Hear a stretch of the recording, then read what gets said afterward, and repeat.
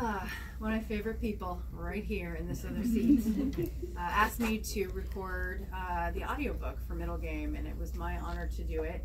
I almost lost my voice because it is a rather large tome. Can be used as a weapon. But it was really like engrossing. I've read a number of audiobooks, and I've never been so engrossed in something that I was like, oh my god, the day's over, we recorded 7 chapters. How did we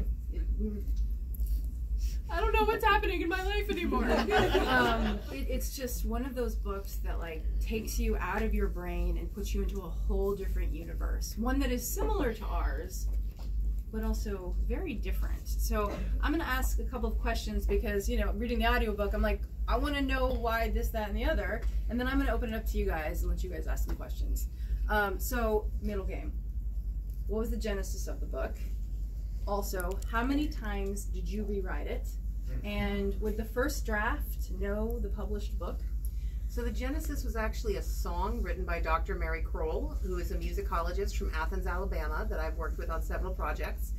And because she's a musicologist, she has studied music history and musical theory. And there's this concept that the Greeks came up with called the doctrine of ethos, which said that music controls the universe. And if you use the right musical modes, you can actually reshape the universe. And so there were musical modes that were actively forbidden in Greece unless you were a member of a certain class, because they didn't want the proletariat to, you know, use Dorian mode and reshape who was in charge. They took these things very, very seriously. And she wrote a song about it, which is called The Doctrine of Ethos, and explains the whole concept very succinctly in 5 minutes. And she played that for me in 2004, and I became obsessed. And so the genesis of the book really was, I want to write a book that suits this song and that is worthy of this specific song. And then Mary gets mad if I try to say that she had anything to do with me writing it. I'm like, Mary, you love the book. Well, you're just giving me too much credit. I'm not. She's in the book. She's in the book. Like, I quoted the song in the book. I don't know how many times I rewrote it. It was about a 2-year process once I actually wrote the darn thing down. And one of the big things was that in the very first draft, there is no Deborah Baker. There is no Over the Woodward Wall. I actually used The Wizard of Oz originally. And that's why there are quite so many parallels, because I had to rewrite the Alchemy and Oz book to take Oz out. So on that basis, the published draft would have no idea what to do with the first draft. Also, there was a weird subplot involving trying to get Roger to eat his broccoli. Dodger, who's from California and grew up with a lot better produce, thinks that this Massachusetts boy that doesn't want to eat his broccoli has something wrong with him. And it's just like, veggies! And that got cut as too much tormenting your brother for fun, which is a thing I do to my brothers.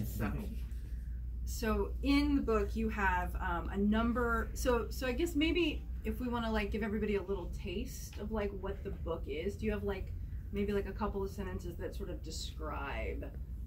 That's asking a lot, isn't it? I think the sentence that describes the book best is the very first, which is, there's so much blood. Like, the book opens with, there is so much blood, and any question of who wrote it pretty much goes out the window. I read it so many times in the book. There's so much blood. I think I said it like 30 times. Probably. Throughout the whole book. Probably about that. But all of the other lines that I think really sum it up come from the very last chapter, and so those are massive spoilers. We don't want to spoil. We don't want to spoil people. Needless to say, there are the protagonists in the book are a brother and sister, Roger and Dodger.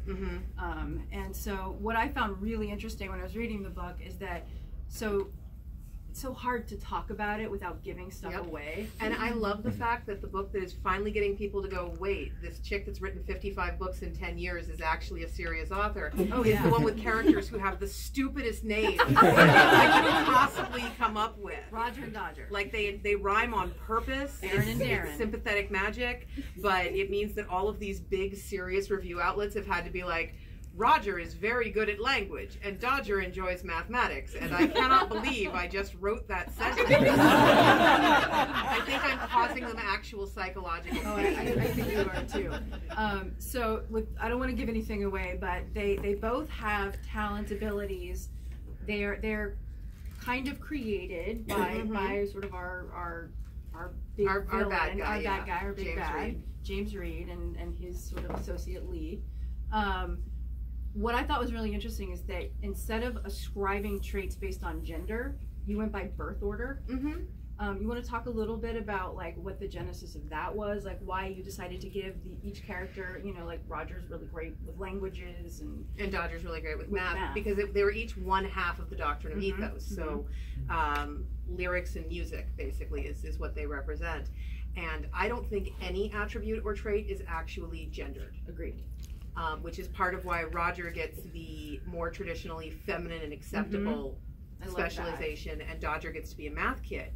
Because I think a lot of us were gifted kids in school.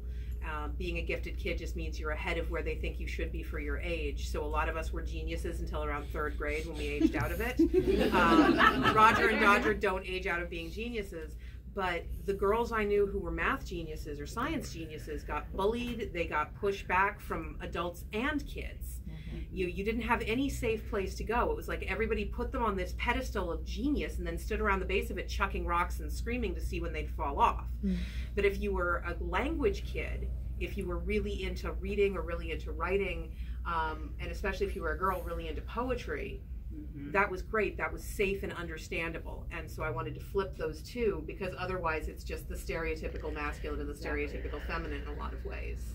No, that's one of the things I loved about it, and that the idea that like Roger has more of like a sexual life, whereas Dodger is obsessed with her career and with math, and I really enjoyed that. I thought it was a nice flipping of the traditional gender roles, which are annoying. I don't consider her to be ace rep because she never actually, she doesn't embrace that identity, so I don't consider her to count as you're giving good representation, but she also doesn't give a fuck, very literally. She has no interest whatsoever in sex with anyone. Also, when you develop a telepathic connection with your brother at the age of 9, the idea of getting it on, like they had to schedule masturbation, and that's an awkward talk to have. I promise you, I will set an alarm to get up 2 hours before you so that I can whack off before you wake up and have to experience it through my head.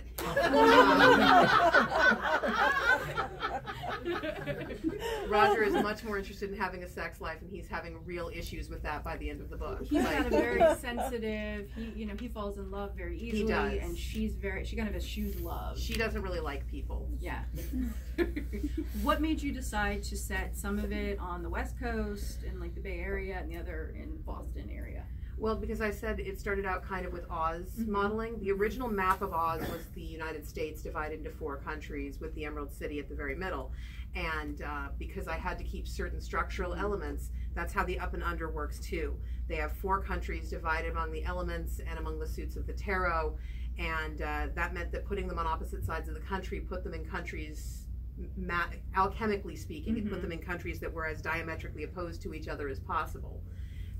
And if you want to hide them from each other, that's the way you go about it. Plus, one of my brothers lives just outside of Boston, Massachusetts, and tormenting him with this book was really joyful. And you actually, if I am speaking out of turn, tell me, but you actually wrote the other book. I did. Over the Woodward Wall is written and will be coming out from Tor.com next year under the name A. Deborah Baker. So now there's another of me. Someone was going to send me that, and someone didn't. Oh, someone forgot. Someone will email it to me from her hotel room. No, it's like you're reading 2 books at once. And when you told me you wrote the whole thing, I was like, wait, I want that. Where's that? So physics plays a part in this book. Under the guise of like entanglement, and the fact that you have the doctrine and you have 2 sides of the doctrine. Was that something that kind of inspired you, or am I just reading into it? I think you're reading into it a little bit there. Physics plays into it a bit, but there's a lot of mention of quantum entanglement and stuff, which is not necessarily accurate. That's the characters trying to explain an unexplainable situation. That's what I was curious about. Yeah. They have no idea what's going on for most of the book. Neither did my editor, so that was fun. Actually, no, Lee got it very quickly, but this book baffled my agent for a while. She's like, I don't know how to sell this. It's the best thing you've ever written, but it's, how do you explain it? What is it about? And I said, mathematics and siblings and alchemy, and she said, yeah, that's not an elevator pitch. Speaking of alchemy, it plays a big part in the book. Mm-hmm. Are there any alchemists that you referred to when you were writing? You can't actually find classical alchemists anymore, just like you can't find classical adherents to miasma theory, because it's been so profoundly disproven that we've kind of moved past it. But if you go back into the historical, there were a lot of extremely smart people. Yeah.